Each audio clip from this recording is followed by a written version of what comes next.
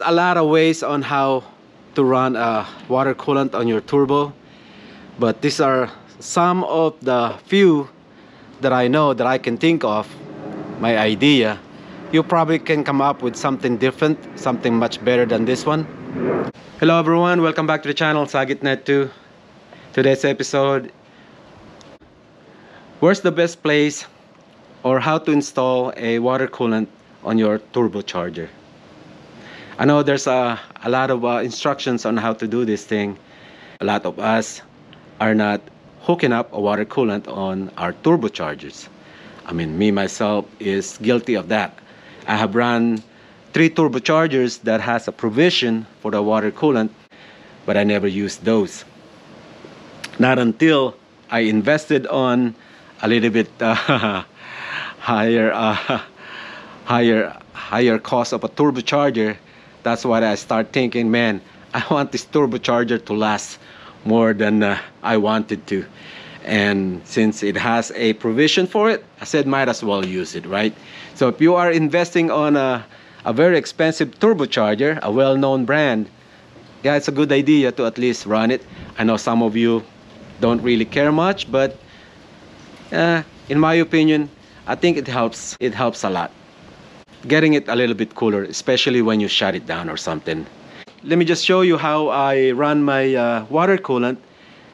In the past, this is how I thought I wanted the coolant connected. I did some of my research at that time, and I figured out that when the engine is running, the water pump is operating, it sucks all that cold water from the radiator to the water pump, and it pumps it out towards in this direction. And also it pumps water out this way, which is this line is connected to my IACV. From here to IACV, and it returns to the thermostat housing, which is the cold side. Since there's water flowing here, a steady flow going back to the radiator, I said, why don't I weld a fitting and connect a water line here, which is, that's exactly what you see right there. So from here, it travels and it connects right here to the center of the CHRA. And it goes out on the other side, which I have another line, and it leads down back to the radiator. The fitting swivel, I just want it to move. You don't have to have one of these, the swiveling effect, but I want it that way just in case the motor is flexing, so it has ways to move. You probably noticed that the turbocharger is kind of in an angle, which is I did it that way. I did a lot of research about installing water coolant lines. A well-known brand manufacturer of the turbocharger, they said that in order to get the water flowing in there when the motor is shut down, it's more like, that's pretty much like the purpose of it is when the motor is shut down. You want that water to have that siphoning effect in the system, that it carries out all that heat from the turbocharger. And it has to be within 20 degrees angled. And I think mine is like 12 or 13 degrees. Why I didn't do it exactly 20 degrees, it's because of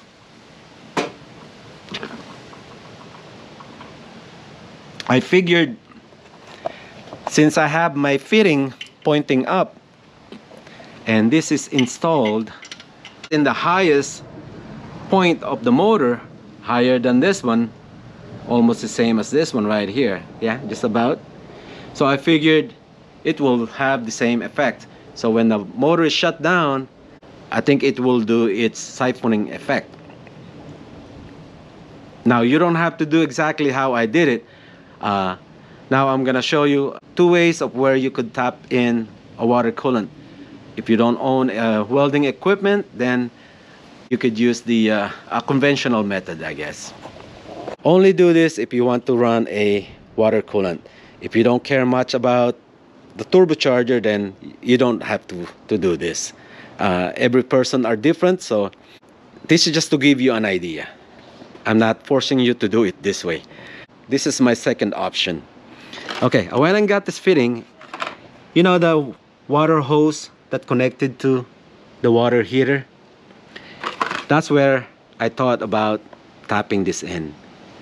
And then the small one is run another hose that goes out this way, and it connects onto this, the out port.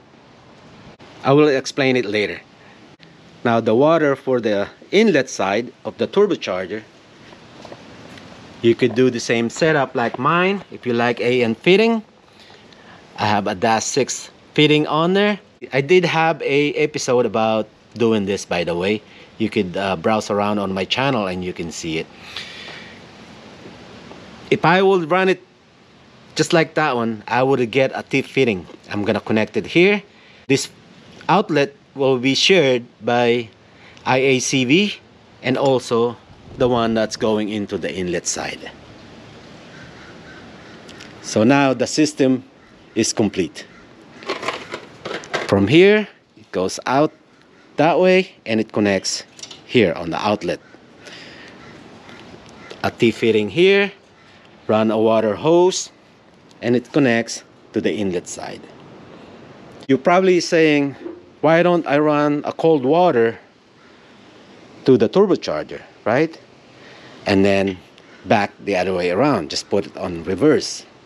Remember now that when the engine is running, it pumps water going out here. It goes to the IACV and then it flows back into the cold side. That's how the water flows. If the pressure is coming off from here, since it shares that port, then it goes out, pump through here, and it goes out back to the cold side. That's how the system will work. So when the engine is shut down, it does the same thing. It has that siphoning effect. If your radiator has a provision for a fitting, just like this one, or if you happen to have exactly the same thing like this, a tuck-in radiator, now it will be different this time. So from here, connected to the inlet side and go out back to the radiator. You don't have to use that one. That's your second option. The third option will be, this is the outlet for the IACV.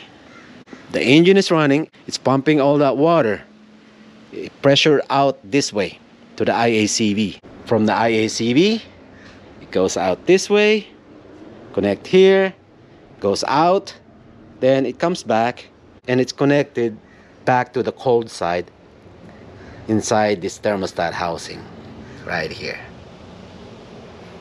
And you would have the same effect when you shut the motor down. I don't want to do it that way, so plus I already have this. I will come up with a drawing and I will add it on. That way you could see. So you have three options. This is on H22 or G23. On B series, you could apply the same thing, but B series have a I think you could tap in on your block. I think you could check your engine block if it has one. But mainly, if you have an F series, H22, F20B, G23, that's how you could run a water coolant on your turbocharger. If you like this episode, make sure to drop a like and share, leave a comment, and I'll see you guys on the next. Bye everyone. I just want to remind everyone, this is just an idea of mine that I could use to run a water coolant to cool the turbo, to reduce the temperature of the turbo. But always do your research. Let's assume that the motor is running, so it's pumping all that water. It goes out this way, back to the radiator. Now, H22 have a thermostat, and there's a fitting for IACV. Let me talk about IACV first. The water pump is pumping that water. It goes out, then it goes to the IACV. From IACV, then it goes back to the cold side of the thermostat housing. And then it repeats all that cycle. So when the motor shuts down, it's doing that siphoning effect. The heat, it's doing that. So they say. In order to make this thing work, we need to tap in by installing a T-fitting. If your thermostat housing is equipped with an AN fitting like mine, all I need to do is put a T-fitting and connect a hose from here. Now, the water source is being shared by two, the IACV and the turbo. Then it goes out on the inlet side of the turbo. Then it goes out back to the T-fitting, which is this one right here. This is more like the easiest, I would say. It's because of all we need to do is just run a long hose. That's all. All right, the engine is running. Now it's forcing all that water going out to the thermostat housing. Again, this is for H, F, and G. It goes out to the radiator and it goes out to the thermostat housing, which is the outlet for the IACV. Right there. Right? IACV. Now the return line. Instead of connecting this back to the cold side, which is like this one here, it goes out. We are going to use a long hose now. Goes out. Now it goes into the turbo. It goes out. And then back to the cold side of the thermostat housing. Just like this one here. There and there. No welding required here. No AN fitting is required. No T-fitting is required. All you need to do is run a long hose from the IACV through here to the turbo, out, and then back to the thermostat housing. Hopefully this will help you guys out.